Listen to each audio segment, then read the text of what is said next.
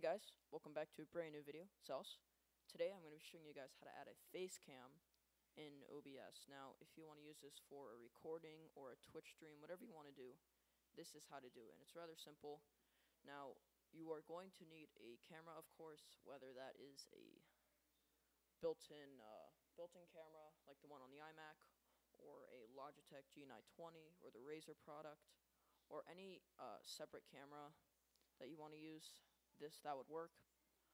Might be a different method, but today I'm going to be showing you guys how to do it using the built-in camera on the iMac. So what you want to do is you want to create a new scene, and once you have that, name it whatever you want. Then you're going to have no sources, just add a display, like add a window capture. And how to add the face cam exactly is what you do is you go to the plus, then you click, where is it? Was it moved? Hold up. Video capture device. Here it is. Then you can add this.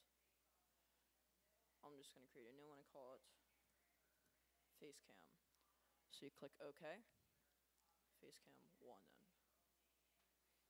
And for the device, you want to select either your built-in camera or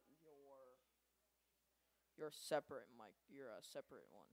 So I'm going to use built-in camera. And as you can see, the mic thing comes up. And there's you can see the delay in the video. Now, if you use buffering, I don't even know why this makes this, but watch. I'm going to talk. I just talked. So, it's a bit more delayed. Watch. Talk. So yeah, so you can see it's really delayed. So you don't even want that on. So you can uncheck that. It's less delayed, but there is still some delay. Maybe that's just the camera I have. And then you want to either, you can position it wherever you want.